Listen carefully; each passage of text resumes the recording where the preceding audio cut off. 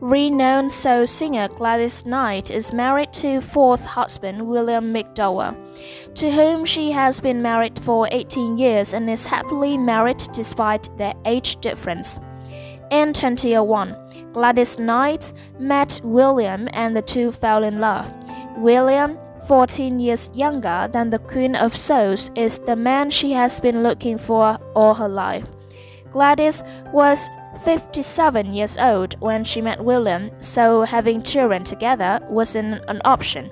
But they both adore the singer's 17 grandchildren and 10 great-grandchildren. Following the release of a heartwarming photo of him and his mother, William McDowell paid his mother an emotional homage and admitted that he missed her. Gladys Knight has been married to McDowell since 2001. He is her fourth spouse. They have 10 great-grandchildren and 17 grandkids between them. Knight, known as the Empress of Soul, just turned 76 years old. Speaking about her marriage to Atlanta-raised McDowell Knight, she said that her husband had transformed her into a rural girl. Even Reynolds High School, the sole African-American high school in Nashville, Western North Carolina, was purchased by the couple. A fundraising event was arranged by Knight McDowell in order to refurbish it and give it back to the neighborhood.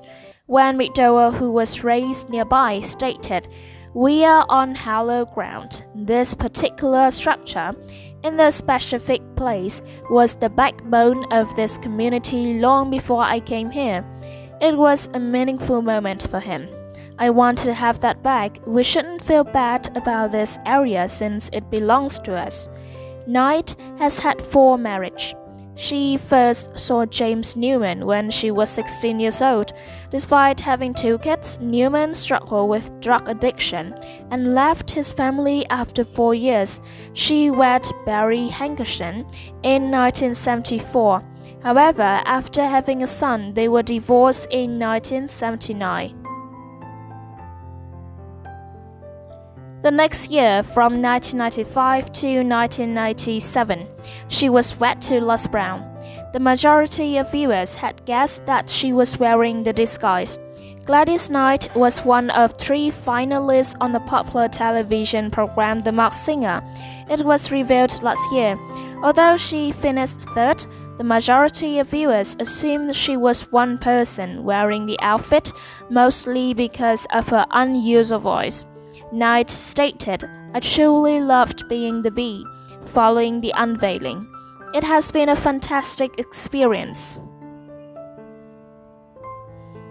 Kelly Rowland portrayed Knight on the BET television program American Soul last year. The narrative for the show focused on Don Cornelius and the Soul Train. Previously, Shankar Hankerson, the singer's son, had established a string of chicken and waffle eateries. Police did, however, raid 2 of the places, and it turned out that Hankerson was associated with delinquent taxes. After a year, Knight cut relations with the eateries and gave her son the authority to remove her name off the Gladys Knight. What do you think about the sad story of the Gladys Knight family? Please leave your comments for her below this video. Do not forget to subscribe to the channel and ring the bell to update the latest news about Gladys Knight. Thank you for watching the whole video.